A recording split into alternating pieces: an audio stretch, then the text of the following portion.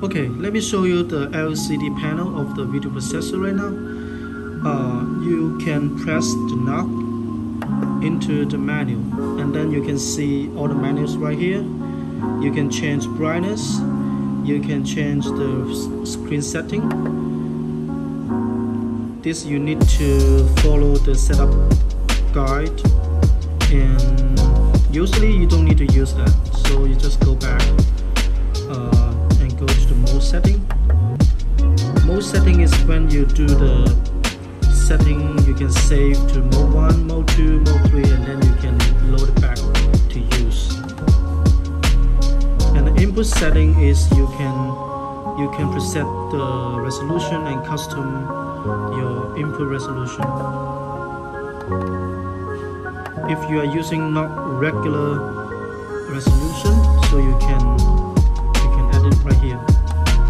And the output setting is for the scaling. You can set up your actual width and actual height of the screen pixels right here, and then press OK, and then go back. And then you can change the full screen and pixel by pixel right here by the scale button.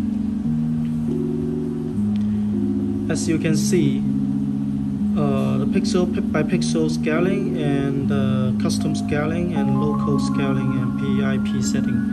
PIP is picture-in-picture setting. Now it's visible.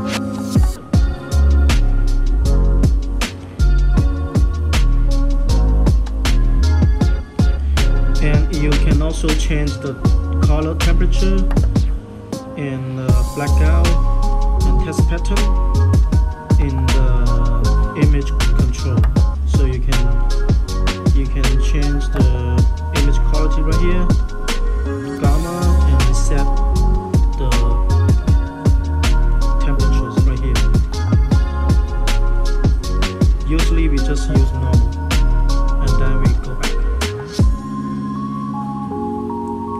And you can change the language right here.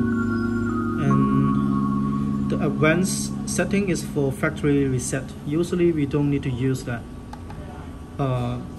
If you have multi-signals input to the video processor, you just need to change the signals right here. For example, using HDMI, DVI, VGA, or SDI.